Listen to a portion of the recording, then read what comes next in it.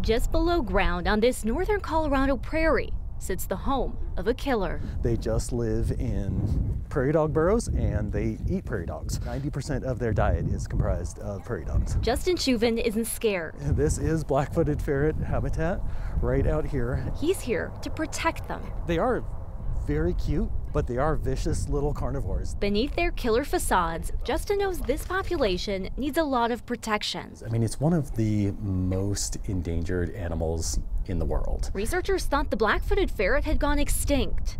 So when 18 of them were found in the 80s, scientists rounded them up and started a captive breeding and reintroduction program that's thriving. Keep the genetic diversity as high as we possibly can, and then reintroduce them into the wild, into their native habitat, and it is making a difference. This is Thompson. This is his first physical exam, and he came in, actually, he was born in Phoenix. Della Gurel is one of the reasons there are now several hundred black-footed ferrets living in the wild. She's a veterinarian at the National Black-Footed Ferret Conservation Center in northern Colorado. So this is for biting the neck of the prairie dog. Della makes sure their captive killer population, including Thompson, is healthy. Oh, very healthy.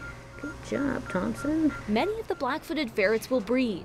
Justin says some, if they're healthy, will be released into the wild. Beyond breeding and reintroduction, the black-footed ferret is making history. The black-footed ferret was the first North American endangered species to be cloned in 2020. That was Elizabeth Ann.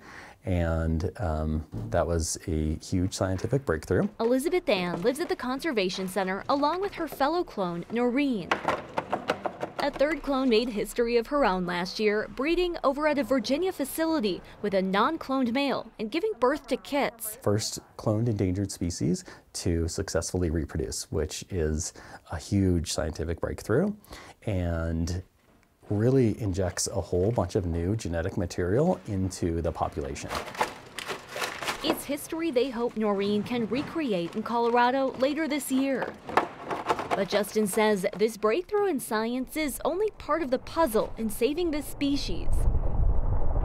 The black-footed ferret needs a place to live, food to eat, and a way to manage diseases like the plague, wiping out the populations now. We have made a lot of progress in conserving the black-footed ferret, but there is still a long way to go. There's hope.